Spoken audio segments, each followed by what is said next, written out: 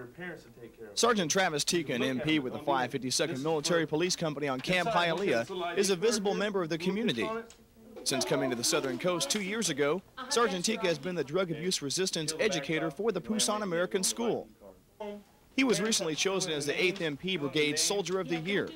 Sergeant Tikka says although being the DARE coordinator for Camp Hialeah played a part, it wasn't the only reason he was picked as Soldier of the Year. The DARE program had a lot to do with that because it was, last year was the first year the program came to Korea, and the program got a lot of coverage through AFKN and a few other magazines.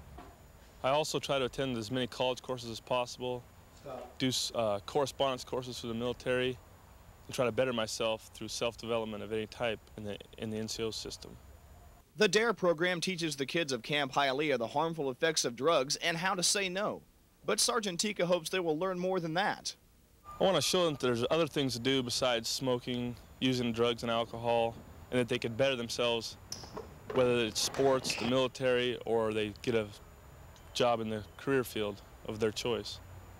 As for his recipe for success, Sergeant Tikka has a few words for the younger troops. My advice to a young soldier who'd want to become a non-commissioned officer would to be try to excel in all areas that he can, college, self-development, also to be very honest and uphold the job, be very dedicated to his younger soldiers so he can help them out in the future. For Evening Edition, Specialist Jay Harrell, Camp Hialeah.